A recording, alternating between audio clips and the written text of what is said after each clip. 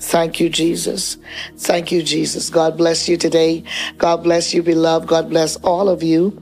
Praise God. Amen. To God be all the glory. To him be all the praise. And I'm so grateful and excited about this moment that I can share with you briefly some of the things the Lord has been laying on my heart.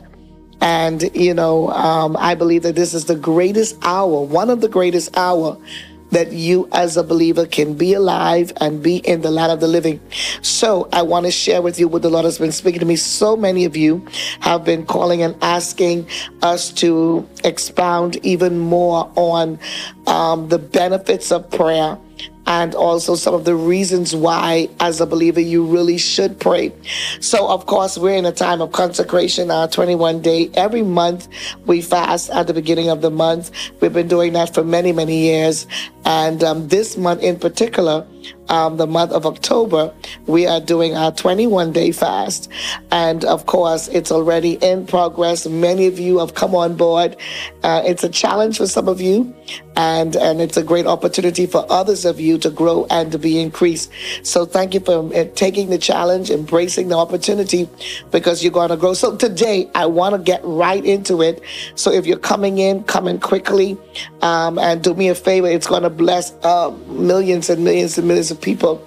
So take the moment out to share the link with somebody. Praise God. And if you want to interact as we go along, I welcome your interaction. Praise God. Amen. It will be so good if you will let me know. Praise God. Amen. Hallelujah. Where you're tuning from today. As you know, we have global center prayer centers all over the world, and I want to know who's with us today, who's watching. Let me know where you are today. I will be so grateful. I want to pray for you, so stay to the end. I want to pray for you. These are the times we're living in, beloved, where I believe that more than all, we need to know what the Spirit of God is saying to us about the times and the seasons that we are in. Praise God. Hallelujah. And so I believe that knowing what God's voice is saying and being able to interpret it, praise God, it puts you at an advantage. You are disadvantaged if somebody is speaking to you and you cannot understand. You can see their mouth is moving, but you cannot understand or interpret exactly what they are saying to you. That puts you at a disadvantage. So I want to just get down right to it and speak a little bit to you about prayer. As you know, Apostle Nottage and myself, our church, we are a praying church, but we are a church that don't just pray. We don't just pray. We pray with power and we pray with purpose. Our prayers accomplish so many great and mighty things. And of course, we are known worldwide, praise God, amen, for this area, which is prayer. And one of the things that when Jesus spoke to us and called us into ministry over 20-something years ago, he said, in fact, he called me when I was the age of 16, was the very first time I heard the audible voice of God, praise God, in my bedroom. And I remember it to this day. What the Lord said to me, I'm calling you to preach, amen, deliverance to the captive, praise God, and the opening of the prison to those who are bound. Well, I didn't know anybody that was in prison back then. And I sure enough did not understand what it meant to preach deliverance, because the church that we were going to was a Baptist church, and there was absolutely no deliverance. Praise God, amen. The people that were, some of the deacons were drinking, some of the people were smokers, some of them were adulterers right within the church. So there was no deliverance. And then the Lord said, but I'm calling you to preach deliverance. And that's one of the things I want to get into with these sessions, Power Pack sessions for you. But today, I'm going to be helping you to understand the importance and the benefits of prayer, praise God, and fasting and the word, and growing in the knowledge of the word, and also in prayer and in fasting. So that's going to help you today. So real good. If you want to get your tablet out or notepad, get it out. I'm going to be real quick. Praise God, up and down and out. I'm telling you. But if you want to grow, you need to know. If you want to grow, you need to do what? You need to know. So prayer is somebody said prayer is communication with God. Prayer is communication with God, but prayer is much more than that. Prayer is much, much more than just communicating to God. What's the sense of you communicating with somebody and they are not communicating back to you? Or when they respond back to you, you cannot interpret what they were saying. So prayer is a little bit more than that. Prayer is a relationship with God. And these are some of the things I'm going to mention to you today. When you begin to pray, what it does for you as an individual and what it does for God, the one you're praying to. Also, I want it to be understood that prayer is not just, like I said, it's not a monologue, it's a dialogue. In addition to that, prayer is not, praise God, just standardized. Prayer is mobility. Prayer is having the ability to travel and to move in realms, praise God, realms of the Spirit, and to accomplish things and, amen, to see results. So in order to get results, prayer involves movement. So it involves what movement? I often say that it involves traveling, praise God, traveling or traversing from one place to the other, moving things from one level to the next, shifting things from one realm into the realm where it should be, causing an effect, causing results to happen. So if you do not see any of that happening, if you don't have the ability to travel and to move and to cause things to shift, praise God, in your times of prayer, then I want to submit to you that maybe you are not praying. Or if you are praying, you're probably not praying what? Effectively. So I wanted to get that in your spirit. Prayer has got to be effective. It has got to work out for good. It has to accomplish something beyond the place where you are at the moment when that prayer has been executed. Amen. So in Philippians 4, very quickly, it starts by saying, do not, it says, be careful for nothing, but in everything, by prayer and supplication with thanksgiving, let your requests be made known unto God. So it's giving you an opportunity that God wants to know what your request is. He wants to know, why are you coming to have a conversation with him? So that's the first thing that needs to be established. You're praying because why? You have a request. You have there's a specific reason. There's a why you are engaging in that moment, praise God, prayer. So, amen. And he says, and the peace of God, which passeth all understanding, shall keep your hearts and your minds through Christ Jesus. When you pray, amen, it's supposed to keep your heart and mind. In other words, it is supposed to cause you to get rid of the spirit of anxiety or the spirit of anxiousness. It brings you into a calm or into a comfort.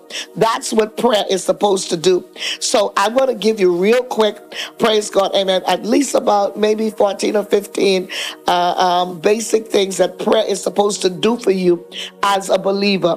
Praise God, amen. Man ought always to pray, Luke 18:1 says, and not to faint. So God is giving us an instruction. If you're going to be able to stand strong, if you're going to be victorious, if you're going to be an overcomer, if you're going to get results, if you're going to move anywhere in this life, prayer has to be your number one priority. Okay, are we agreeing today? It has to be what? Your number one priority. So prayer, amen, is one of the reasons why we should pray is because, first of all, God commanded us to pray. There is a command or an instruction to pray. And that was the scripture I just quoted to you. Man ought always to pray. So prayer also causes us to build eternal altars. Okay, increasing in spiritual ranks and even in spiritual capacity. The more you pray, the more you increase, the more you expand, the more you grow, the more you come into, praise God, amen, the volume of the knowledge of God, the knowledge of the Christ. So people who don't pray have a very low capacity. They have a very low, praise God, amen, spiritual, amen, ability to accomplish things. And I would even say they have a very, very low velocity. There's no speed. There's nothing that happens in their life that they can say, poop, it happened because, wow, I'm a prayer warrior or I'm an intercessor. Praise God, amen. So prayer, it helps you to build an eternal altar, an altar that can never be shaken, an altar that can never be moved. Praise God. And of course, you know, I've taught you before, those of you that are part of our Bible college, is that, amen, that prayer, amen, everything that happens in life happens because why? It happens over an altar. Everything in life, even in the kingdom of darkness, there is an altar. There is something that is set up where a person has dedicated unto, amen, a deity or a God. So where there's an altar, there's got to be prayer. Wherever there's an altar, there has to be what? Prayer. Prayer produces power. All of this I'm going to cover with you today. So, amen, when you begin to pray and you have an eternal altar built up and your spiritual capacity is increased, prayer causes you to receive, amen, the spiritual realities of God. You're not living in a magical realm, or a mystical realm. You're living in the realm where the spiritual realities of God become real to you. It becomes an existence to you. So you're not always just searching and can't find anything. You're not always looking and don't know where to go. You're not always asking and don't have answers. Prayer pushes you into the spiritual realities of things. You begin to understand it. And of course, amen, Paul writes about this in the book of 1 Corinthians 14. He talks about even speaking in the language of the Spirit, speaking in tongues, praying in the Spirit. Hallelujah. These things causes you, amen, to begin to increase, amen, in your spiritual volume and in your capacity.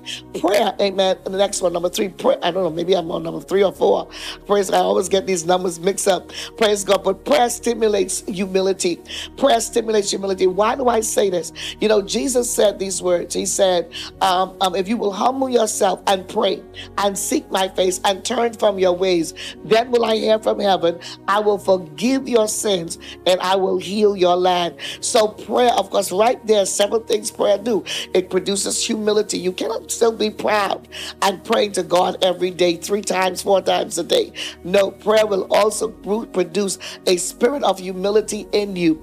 Praise God. Amen. So if you will humble yourself, seek his face and pray and turn from your wicked ways, then will I hear from heaven. I will forgive your sin. I will heal your land. So prayer produces a spirit of humility. Prayer causes you to even pray more. The more you pray, the more you want to pray. Hallelujah. And then when you pray, it causes you to turn. There's always some level of repentance.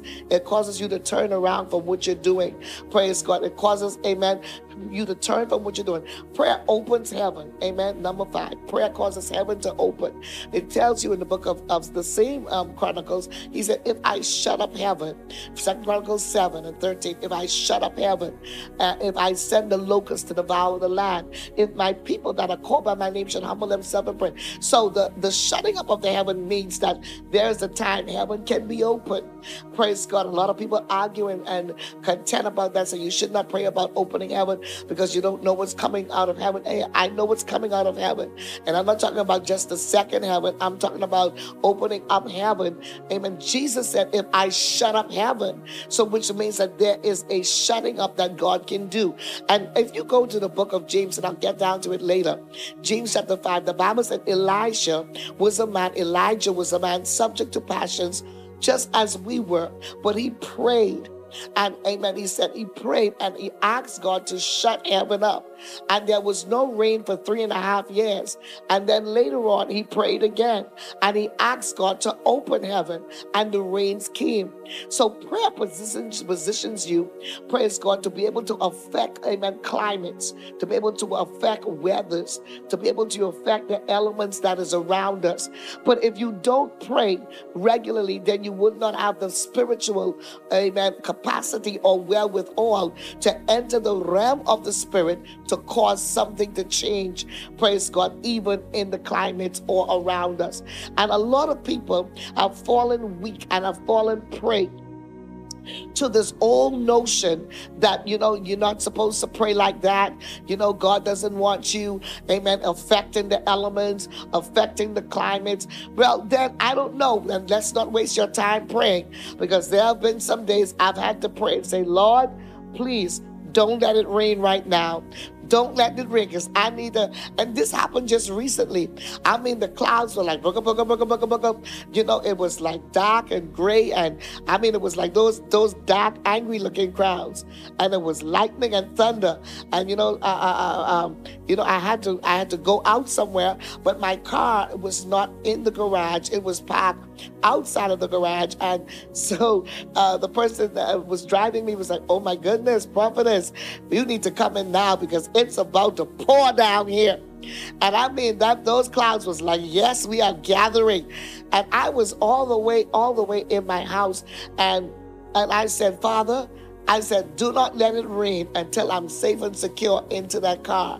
Praise God, in that vehicle. And people of God, I kid you not, as I went around, I gathered my stuff, gathered my bag. As I was walking out, I heard another booga, booga, booga, booga. And I was like, oh my goodness. So the enemy was like, you're going to get soaking wet. And I said, no, I won't. I have declared it will not rain until I get in that car. And like the people say at our church, how would you know? Praise God. When I entered that car and sat down, as soon as I closed the door, click, I did not even put my seatbelt on good. It looked as if, amen, 1 billion gallons of water came pouring down. I mean, it was like white rain. And I said, well, thank you, Lord. I had to say thank you, because why?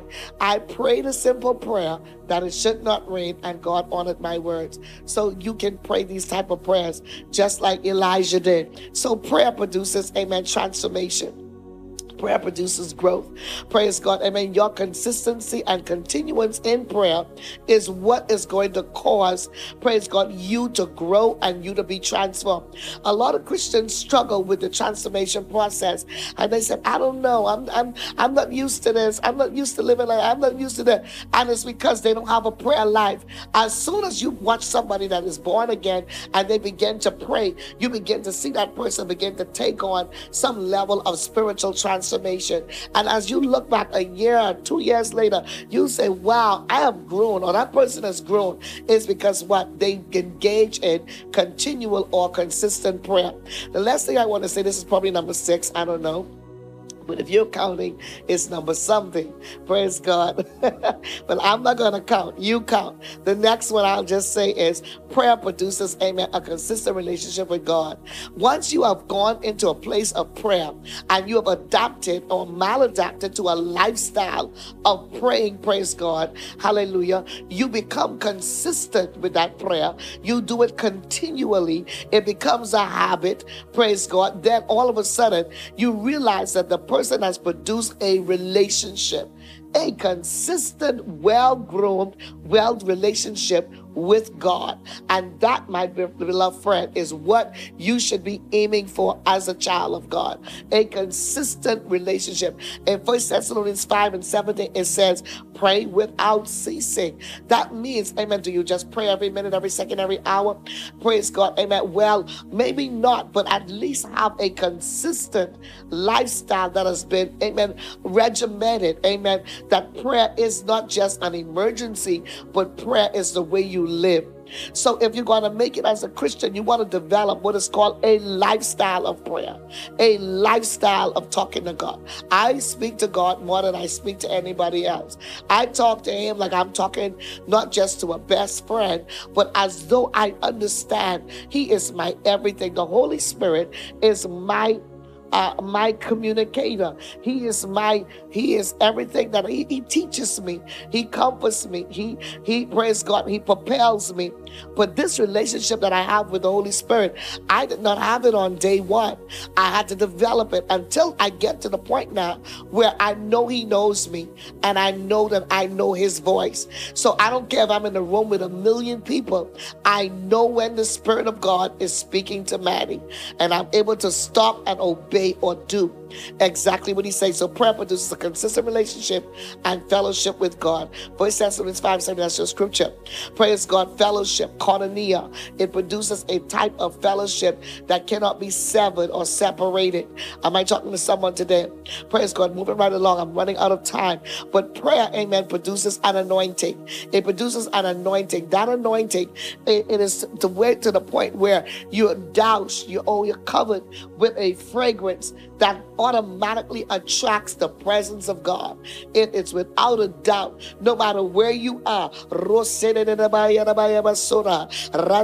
then all of a sudden, you say, I feel the presence of God. Or even people around you can feel the presence of God. So prayer produces a fragrance. It causes you to rise up and to be able to function in an anointing. You know, one of the things that my husband often say, and I agree with him, is a person who does not pray is a dangerous person. Praise God. If you're in relationship with people that do not pray, your life is at risk. You are in danger, and so are they. So, amen. People who don't pray are dangerous. People are prophets that don't pray. Even more dangerous. If you have a pastor that does not pray, my God, I want to say run for your life, because what are they hearing? Where are they getting their information from? You know, so everybody prays. You know, Muslims, they say pray 7 times a day. Hindus pray. Jews pray a minimum of 3 times a day. Christians, I often ask, how often do you pray? Prayer has to become a practical habit. Prayer has to become a lifestyle. Prayer has to become this is what I do. This is who I am. I'm saturated with prayer. Prayer has to almost become normal. It has to become normal. And what do I mean by that? Just like how you don't have to think to wink. You don't have to say, okay, I'm about to wink my eye. Okay, get ready. I'm about to wink. Are you ready? Watch and see now. No, you don't get ready to wink. Winking is almost like a reflex. It just happens. It happens automatically. You don't need to be stimulated to wink. Unless something is wrong with, one of your windshield wipers, but it happens because it's normal. Prayer should become normal to every Christian. So, amen, it produces the anointing, it produces favor. Can I go on to write? Good. For those of you that are writing quickly, amen, I have to go. Prayer, amen, also produces a sustained, lasting result, and it also gives you success. If you're trying to find true success, not short-lived, notice I use the word sustained. Praise God, lasting. These are words that can describe the type of lifestyle you will have with success if you pray. People who don't pray, one of the things I notice is that their success is short-lived. They may celebrate today, but they will weep and holler tomorrow, because their success is short-lived. It is not sustained. When you have a consistent lifestyle, prayer produces a lasting results, and it produces long-time success. So it's not an overnight and then you're back broke again. It's like hey, look at me. I just got this, and then bam, it's gone, it's written off, it's stolen. No, prayer causes things to stay in the right perspective. Please, if you're being blessed by what I'm saying right now, and if you're coming in, praise God, I want you to do me a favor. Praise God, amen. Type in the chat group right now, prayer works, amen. Prayer works. These are the benefits of prayer. Type it in right now quickly, because some of you are going to look back on these notes and you're going to realize when the devil is trying to discourage you that prayer does have benefits. Hallelujah. Prayer does get results. Prayer, amen, is powerful, and building a lifetime of prayer is even much more powerful. So for the sake of time, I must continue. I'm so much right on the edge of time. So remember that if you want to get sustained or lasting results and to have a good length of success, you do what? You pray. So, okay, so one of the next things I want to say is that prayer, next point I want to bring for you today is prayer, amen, it is important, praise God, because we want to use it as an equipment, praise God, as an equipment. Some people say an instrument. I say as an equipment, praise God, in the time of warfare or spiritual battles. Praise God, you want to use it as an equipment or as a weapon in the time of warfare and spiritual battles. People who don't pray, when they end up in some type of warfare or some type of spiritual battle, they are the first to get taken out. Bam, one little shot and they're out. They're gone. They feel like they're giving up. They feel like they're losing their mind. They feel like, I can't do it. Because why? They don't have a lifestyle of prayer. This is an example of David. I don't have much time, but I'll share it. David was known as a man of war. But David spent more time praying than he spent doing anything else. So that's why when a lion came, he was able to defeat it. When a bear came, he was able to defeat it. When Goliath came, he says, you uncircumcised Philistine, I'm going to do with you exactly what I did with that lion and what I did with that bear. I took him out. So prayer causes you to win in spiritual battles and also in the time of warfare. Prayer produces that equipment, that weapon, that instrument of mass destruction. Praise God. Amen. So these are just some of the basic things. Amen. I'm running out of time. I'll see if I can probably give you maybe 2 or 3 more. Prayer, amen, activates the angelic realm. This is one of my most favorite points about prayer.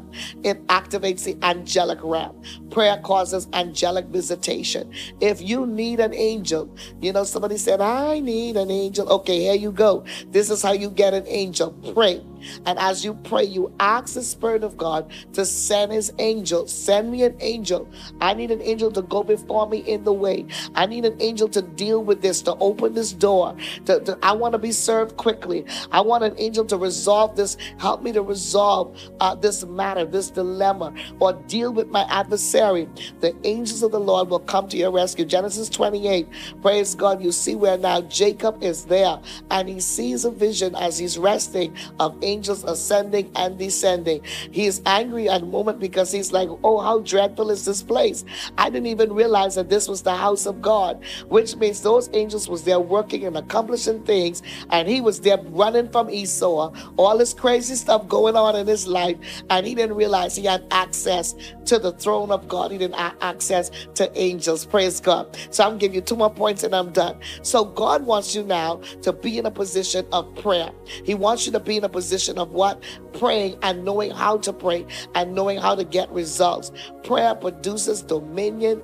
Prayer gives you, amen, authority in the realms of the spirit.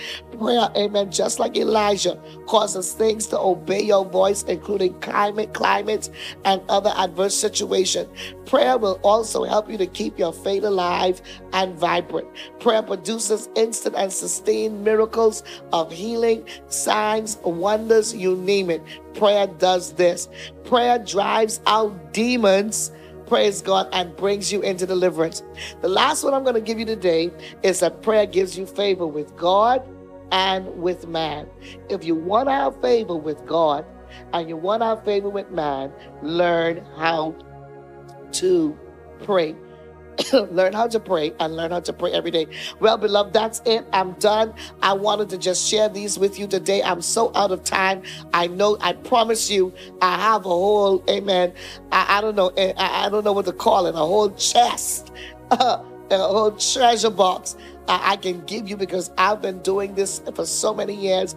I've been praying and engaging myself in prayer, amen, from the age of 12. And I'm telling you, God has really blessed me, and he has given me intel in this arena of prayer, and I get results. So, amen, I want you to tune in next time. Do me a favor. Would you do me a favor? Go back over all these points I gave you today. I know I told you 14 or 15. I probably went up to maybe 19 or 20. But go back over them. It's going to help you grow. Will you do me a favor? Will you just send this link to maybe 7 of your friends, or drop it in your chat group? Send it out to somebody. It's all free of charge. Amen. It's going to help that person. Send it to your family group. Send it to your co-workers and tell them they need to just check this out. Praise God. Amen. Don't forget, we're in our time of consecration, 21 days of prayer and fasting. If you want to join us, anyone can join us anywhere in the world. Go onto our website at believersfaith.com or mattienottage.org, and you can get the details on how you can be a part of the live Zoom. Somebody may say, well, why would I want to be a part of the live Zoom? Promise you, you would want to be a part of the live Zoom, because during the live Zoom, sometimes Apostle and I will call you out or call your name or prophesy to you or even bring you or your family into deliverance conference, amen, or just be a blessing to you. So you want to be on the live Zoom, but you also can join us on YouTube. 6 a.m. is the live prayer. You don't want to miss it. 6 a.m. Eastern Standard Time. So come alongside us and let's get you moving and functioning in the things of God. Don't miss our Wednesday and Friday night service at 7:30 p.m. We're here every weekend. Amen. BFOMI Global. We're praying for the sick, praying for those that have needs, and we're watching God bring, amen, the answers. Sunday morning, 10 a.m. Eastern Standard Time. Don't miss us. Amen. Come and be with us. In fact, coming very soon, amen. We'll be in, Apostle will be in Texas, and I will be here in South Florida on a Sunday. But you want to get into some of these revival services. And don't forget, the Spiritual Warfare Conference is coming up at the end of October. Go again to the website. It's free. Register. Everybody should come. You're going to be blessed by it. The Spiritual Warfare Prayer Conference is the end of October. Sorry, November 1st to November 5th. Praise God. Our prayer retreat is in December.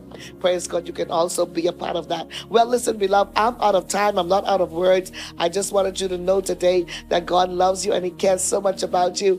Amen. Yes, God bless you. God bless you. And those of you that are sowing, thank you for your offering. Thank you for your seed. Hallelujah. May God bless your seed as you're giving it today. Praise God. The information is right here at the bottom of the screen. You can go on ahead and sow. You can give. Everything is right there. Push pay, Zelle, all is there, or on our website, or call the call center. We do have an active call center. You can call. You can also give there.